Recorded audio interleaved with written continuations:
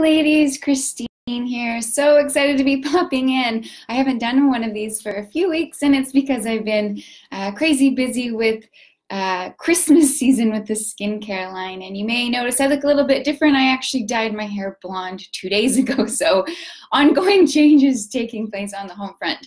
I'm so excited to talk with you ladies today because I have 3 things I want to touch on. One is thank you so much for your feedback on what graphic I should use for the Soulpreneur podcast. I really appreciate it. And I have to admit, I was surprised by some of the majority vote. So it was really helpful for me to get your vote from the eyes of the demographic that the podcast is for. So thank you so much. I cannot wait to share that podcast with ladies just like you. And that being said, I'm actually opening up a roll call for women who are soulpreneurs to apply to be interviewed. So this is a hybrid style podcast where half of the episodes I'm interviewing soulpreneurs, all with a different background, a different kind of industry, but the commonality is they're light workers and leaders in supporting the world in some unique, awesome way. And then the other podcast episodes are actually solo podcasts with me. I have a feeling they're going to transition into becoming 75% interview based because I have so many people already scheduled to interview that I want to share with you ladies. So if that appeals to you, I do have an application process for that. I linked it in the description of this video. There's a few questions that it prompts you to share about your business and all those things. And so if that feels exciting for you, feel free to apply. I'd love to learn more about you. But in terms of what this video is all about, I want to share with you ladies on the topic of where, who, and what are you giving your power away to, and 6 steps to take it back. And what I mean by this, are there aspects of your life that are under the notion of external locus of control rather than internal locus of control? And what is that? What does that even mean?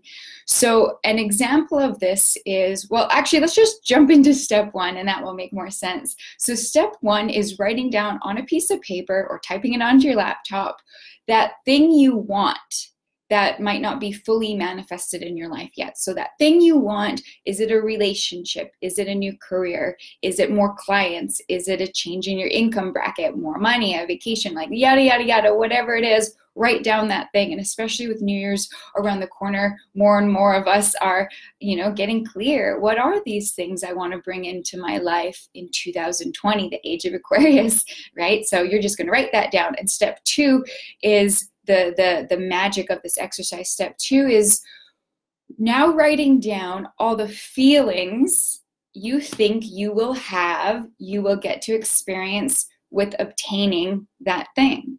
So for example, you might write down you want to go from 4K to 7K a month, or you might want to go from being single to in a relationship, or whatever it might be. And then write down those feelings you think that you'll have with that. So a great example of this is this illusion of money of, okay, when I make X amount of dollars instead of what I'm currently making, that's when I'll feel, okay, so maybe freedom. Maybe the answer to that would be rich. Maybe it would be stability or security or success, power, whatever it might be. And what's interesting about this is, well, now we're going to go into step 3. You might have to pause this video if you're watching on replay to really dig into these concepts of, okay, if I think I'm going to feel all these things when I get this, step 3 is seeing that you are giving your infinite power away to outside factors, an external locus of control versus your internal reservoir of infinite possibilities and all that you already are and all that you already have inside of you. So that would be the same thing as saying, I don't have success. I don't have richness in my life. I don't have freedom in my life. It will only be here if I get something out there. And that's not how law of attraction works.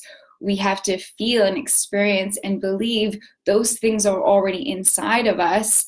And that's when our at least in this third dimension earth we're on, that's when we get mirrors of those things outside of us. So if we're wanting that love from that outside person so badly in that relationship, but we think it only exists outside of ourselves, that's the very thing blocking attracting that in. But when we're feeling it and recognizing we have it inside ourselves already, so that brings us to step 4. You might be saying, okay, well, Christine, how do I change that? Step 4 is writing down I am statements with those feelings in the present tense. So if you think you'll feel X, Y, and Z when that happens, or when you move, or when you get a promotion, or whatever the case, write down the I am statements of right now, training your mind, your consciousness, your subconscious, creating gradually new belief systems that say, I am those things already. So for example, it could be, I am abundant, or I am stability, I am security, I am love, I am kindness, I am respect, I am whatever it might be. And at first it might seem silly and like, okay, this isn't real. But the thing is, the second you can think it in your mind, it is real. It is a potentiality. And it's just a matter of giving that time and energy and intention until it really registers in your DNA, your consciousness, your neural synapses. It's just, of course I feel that way. And then when those things show up to further support it, it's not even a surprise. It's just, oh, of course that showed up, right? I've already been feeling that for quite some time now. So that's step 4. And then step 5 is trust and let it go. So think about this analogy. You go to the restaurant, you order something from the waiter, and you don't keep pestering the waiter, being like, are you sure you rung it in? Are you definitely going to come back with my order? I'm worried you're not going to bring me my dinner, da da da da, right?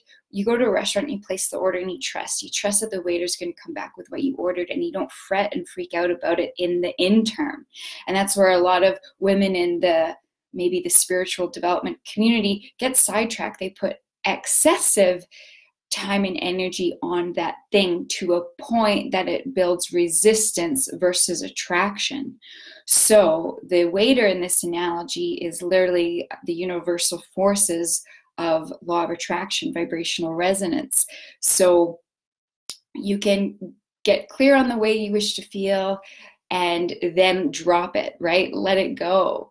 And that is going to further support the vibrational resonance of bringing to you what you actually desire versus pushing it away. And then step 6, ladies, is a great one. It's my favorite one. It is make it a priority to enjoy your life and feel good. The higher you vibrate, you probably all know this by now, the higher you vibrate, the more positive things you attract to you because of that higher vibration, right? Raising your consciousness, it means the same thing as expanding your consciousness, which is the same thing as raising your vibration. Expanded levels of consciousness, you're able to create solutions that didn't exist where the problem existed in lower levels of consciousness or lower levels of vibration. Cole's notes about how that all works. So I hope you took some value from that. And then before we wrap up this live, I also want to do a quick reminder. January, I have it scheduled January 12th. We're kicking off the High Level Mastermind for women already working in their solopreneur businesses. It's a really intimate community, different backgrounds of businesses, but I really feel that right now a lot of women are needing more of that close sisterhood and community, not being one woman in a program of 120, but really those close, intimate relationships so that all of their specific challenges and desires can be looked at and moved forward with adequate time and attention by both myself and the other few members in the community. So I dropped a link with details of that below, and there's an application process for that too. Again, it's a really intimate group, and what's exciting about that is it's not just business, it's not just strategy, but it's similar to the podcast. It's really about mixing spiritual growth with mindset alongside business, alongside what can be shift, modified changes, new endeavors, things to help expand your sphere of influence, your income bracket, your lifestyle, your time, whatever your goals are, but really alongside ensuring your heart, your soul is in vibrational alignment with what it is you desire. So coming from that place of alignment versus expectation and shoulds I shared in a previous video. I'm so done with doing shoulds. So in any case, that's it for today's video. I hope you ladies found some value, and I hope you have an awesome week ahead. Talk to you soon. Bye.